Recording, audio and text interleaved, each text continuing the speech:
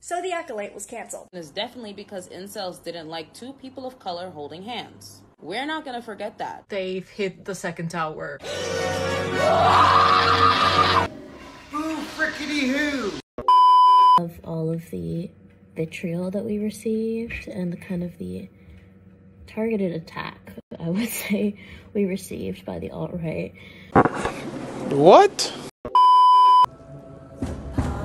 Power of one, the power of two, the power of many. The power of one, the power of two, the power of many.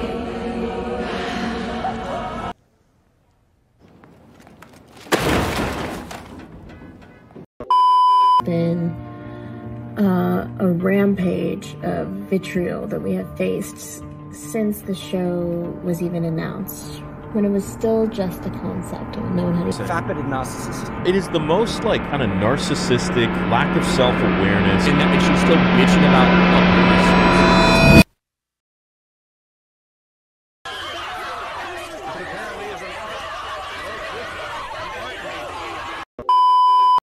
Every time I want to start making a video about this topic, it just gets worse and worse with all this nonsense that is happening within the Star Wars community. I'm so glad I'm done with Star Wars. It's funny because I wasn't sure how to start this video off, but after recent events, I know exactly how to start it off. And that is, what the blooming hell are we doing, guys? What is this? And I know it's not everyone's fault, but it's people who don't know when to take the L or just move on. And case in point, these Acolyte fans do not want to let go of the fact that nobody watched this show. End of story. Bye-bye. See you later. And the numbers don't lie. The Acolyte was not in the top 10 for the Nielsen ratings at all. And because of that, Disney pulled the plug. And they knew better. And you can't just point the fingers going, it was Star Wars Theory's fault. It was Nerdrotic's fault. This and that. Disney does not give a rat's ass about YouTubers.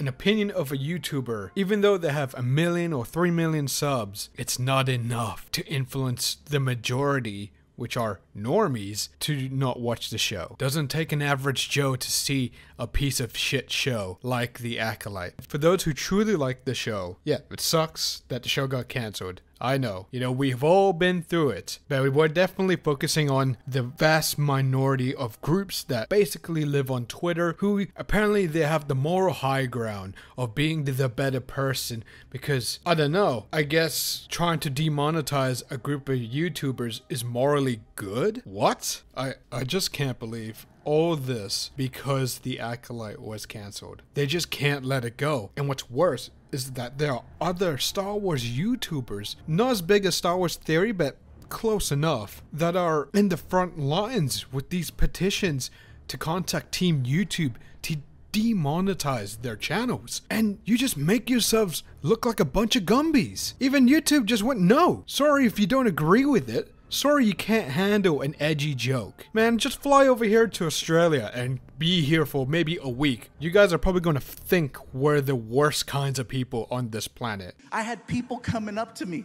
Hey, somebody help me get him back in the water. Yeah, right there, big fella. Look at you right there. Oh, look, he's moving. He's moving. He's moving. Oh, he's crying. He's crying. I bet it tastes like gravy. It's not bullying if everyone does it.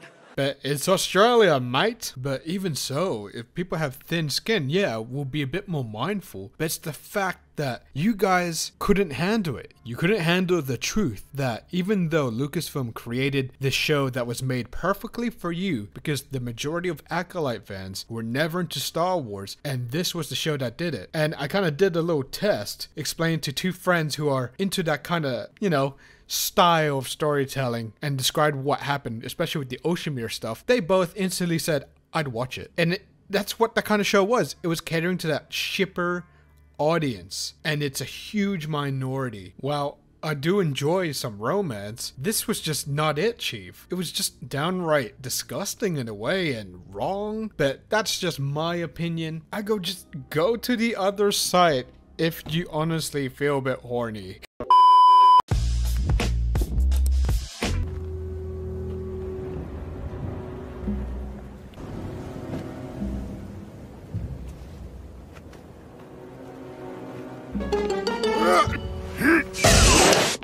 Don't let your kids watch it!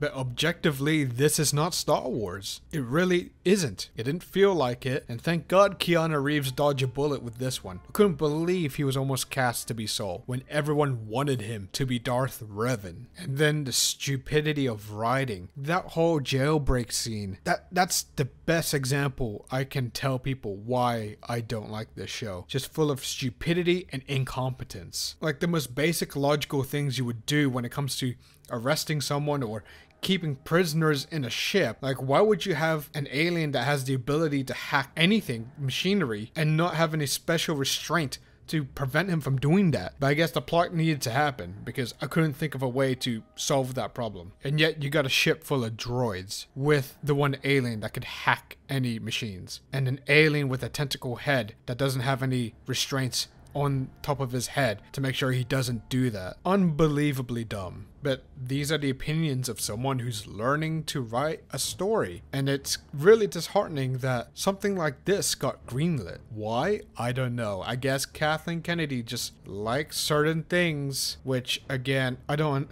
understand. Why couldn't we just write a story that was just good? But I guess to these fans, it's the best thing ever made, which I kind of wish I want to tell you. Just watch more stuff, man. Just watch more stuff. There's a lot more better content out there than The Acolyte.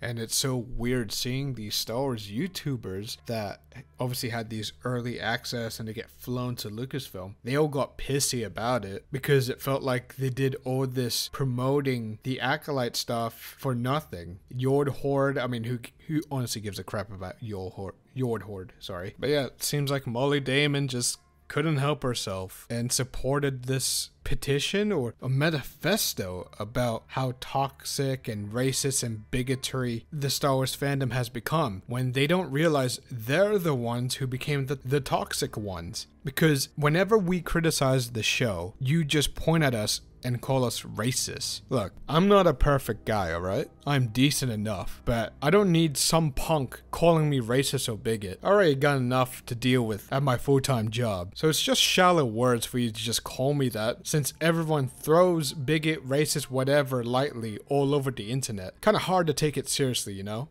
And especially when Amanda Stenberg calls everyone the alt-right that gave the show shit. Lady, I'm from Australia, and I'm not gonna lie, I could care less about politics. I only care about living my life, meeting someone, start a family with one day, and also focus on my nerdy stuff, okay? So yeah, politics, you know, they can go suck a lemon for all I care. But what would I know? I'm just a dumb Blanco Latino man, am I? Even though YouTube declined their requests to demonetize these channels, they just lost their minds. They just went crazy about it, and now they're trying to find other ways to get rid of these guys because, again, they just can't handle it. Here's the best advice I can give you. Just click to those 3 dots next to that video. Don't recommend me this channel. I've done it to Mr. Beast. I don't want to see Mr. Beast videos at all in my feed. Because of that option, I don't see any of his videos at all in my feed. It's not that hard to do. But no, you can't let it go. And it seems you just want a world without free speech, because free speech is about anyone talking about anything, whether you think it sounds mean or not. And yeah, there'll be shit talking. It's the internet. What do you expect? The best way you can do it is make sure you don't bring that attitude or let that behavior in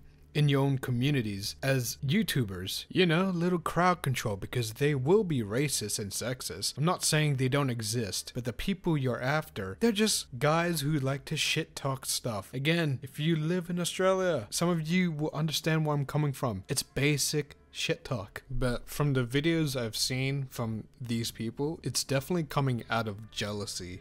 Like they're jealous that these other YouTubers are getting more views than them. The harsh truth is that us human beings get attracted to negativity and drama and sometimes hate. Not everyone's like that, but there's a reason why people love to watch the news all the time, whether it's pop culture or politics or whatever. But do you really have to stoop that low and ruin your reputation because what? Because other YouTubers make millions of views and so they make more money about you? And after the video Star Wars Theory posted earlier today, now it's a lot more telling.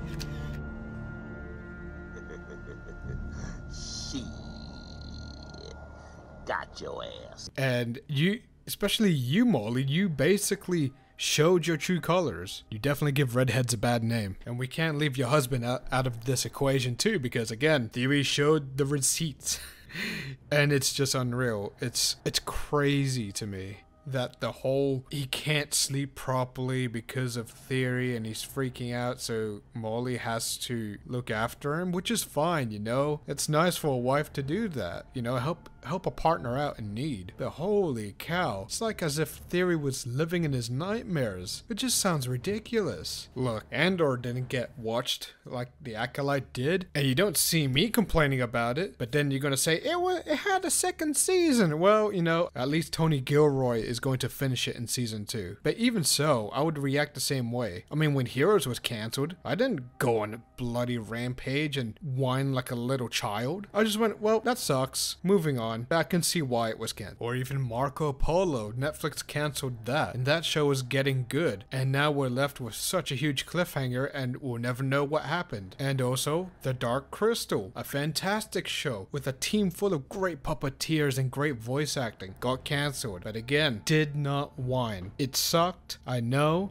but shit happens. I know it's kind of mean to separate the Acolyte fans from the Star Wars fans, but they just prove our point that they never cared about Star Wars because this was the show for them to get into the franchise, and it represents nothing of what makes Star Wars special, in my personal opinion. I mean, you can say whatever you want in the comments, but it's like whatever really. To each their own, I guess. I have co-workers that do like the Acolyte, and I'm not an asshole about it. I got good for you. And sometimes I'd like to ask why they like about it. Sometimes I don't agree, and sometimes I can see why they like the Acolyte. But most other co-workers I talked to said that they just couldn't get into it, so they stopped watching. And some that watched all the way through like I did said it was the worst, and there's an ambulance, was the worst Star Wars thing ever made. I mean, I've shown my friends and families about the power of one, the power two, the power of many scene. It's so bad that, honestly, I'm embarrassed to be a Star Wars fan after that scene.